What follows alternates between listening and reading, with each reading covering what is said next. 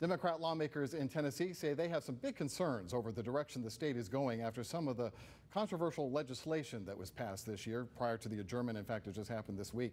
More now from Local 24 News reporter Jenny DiPrizio. Objections ordered.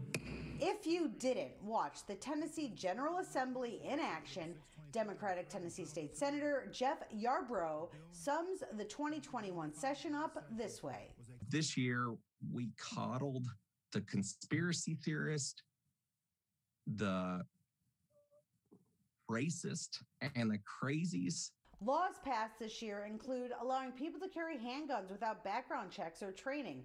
Bills passed targeting LGBTQ youth, and Democrats say lawmakers fell short when it comes to truly helping people. There were just a lot of things that we did that were just so just terrifying to so many people in this state, and it was so unnecessary. Many said the most disappointing law passed was the bill banning critical race theory. There were several bills presented this year to teach Black history in schools, to teach more Black history in schools.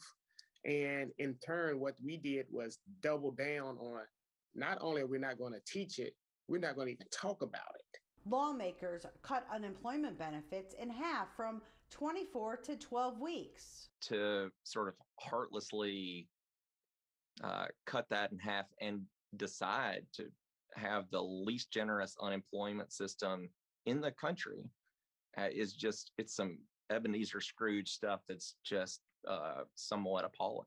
Republican Representative Mark White from Memphis says he believes a lot was accomplished this legislative session, saying cutting unemployment benefits will force people back to work and was fiscally responsible. We got to make sure we protect our unemployment trust fund going forward, so that, and that's why we've cut it down moving forward. White also defends banning critical race theory, saying facts and history will still be taught in school. The bill that we ran says talk about those things, but when you finish talking about them, don't try to lay the blame on a current race or sex, especially when you're talking to 8, 9, 10, 11, 12-year-olds in school. Jenny DiPrizio, Local 24 News.